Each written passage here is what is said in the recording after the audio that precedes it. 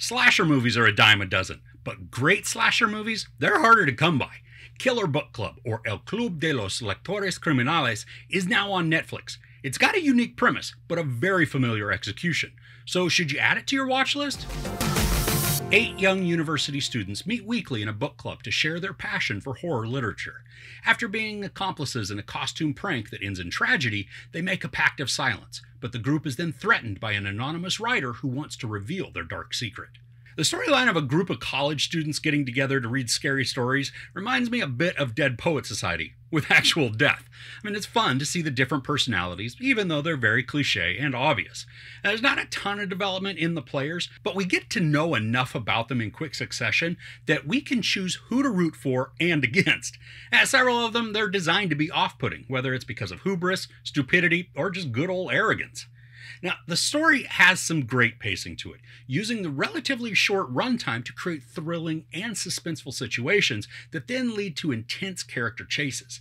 The camera work and the editing, they're handled well so that we get the sense of urgency and movement, but we don't have to experience shaky cam that can cause nausea. Now, there's enough lead up to the scenarios where some dread can also be established. Now, most of it is rather predictable, but that doesn't remove the unease or the anxiety. I mean, you can feel the mounting anticipation of fear that builds just as characters are stalked through hallways or maze-like spaces. I really appreciate that not all of it takes place in the dark.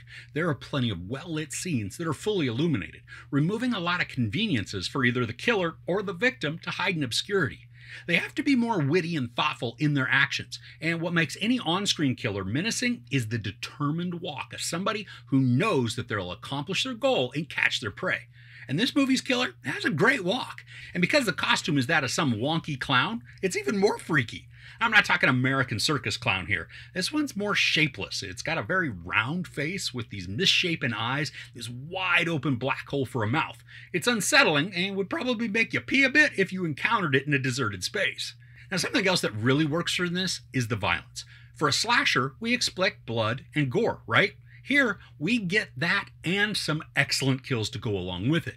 Most aren't original, but they're still captured well with tons of blood spurt and then wince-inducing actions. And these are the kind of kills that you can verbally react to. It's probably also a ton of fun to watch with a bunch of friends so that everybody can audibly gasp and groan as a character meets their demise. Now, the kills are also typically accompanied by some musical sting to enhance the demise. And funny enough, though, it works. They provide a sense of motion or action, even though what's on screen is clearly actiony and full of motion. But even with the fun of the pursuit and the gloriousness of the gore, there's one massively glaring shortcoming for this movie. It's pretty much a direct ripoff of Scream. The motivations, they might be different, but beat for beat, this is going to remind you of Wes Craven's slasher masterpiece. I think what's most annoying about this is that it removes almost all of the mystery. Now, I was still playing the guessing game of who the perpetrator was, and I was sort of right, but the setups, the twists, the misdirection, and the execution, no pun intended, it's just a Spanish retelling. If we're honest too, there are a lot of movies that share the premise with Scream. I mean, there's I Know What You Did Last Summer, even Hot Fuzz. They share elements, so it's not a reason to completely write this off. Luckily, it's also only 90 minutes long, so it's a quick watch, and it's also fun. I think if you're looking for something original or shocking, keep looking. But if you want something energetic with stress, unease, and spectacular gore, this is an enjoyable way to spend an hour and a half. Overall, Killer Book Club falters by relying heavily on a familiar storyline, but shines with its urgent tension, camera work, and gory character kills. Most of this is highly predictable, with just enough character development to root for a victim, but the mystery of the killer isn't as obvious, leading to a satisfying guessing game. There's sex, a little bit of nudity, a bunch of profanity, and then a ton of brutal violence. I give Killer Book Club, or El Club de los Lectores Criminales, 3 out of 5 couches. So we're getting close to spooky season. What are some horrors that you like to watch? Let me know in the comments below. If you enjoyed this review, please give it a like. Also, don't forget to share and subscribe. I'm Chris. This is Movies and Munchies.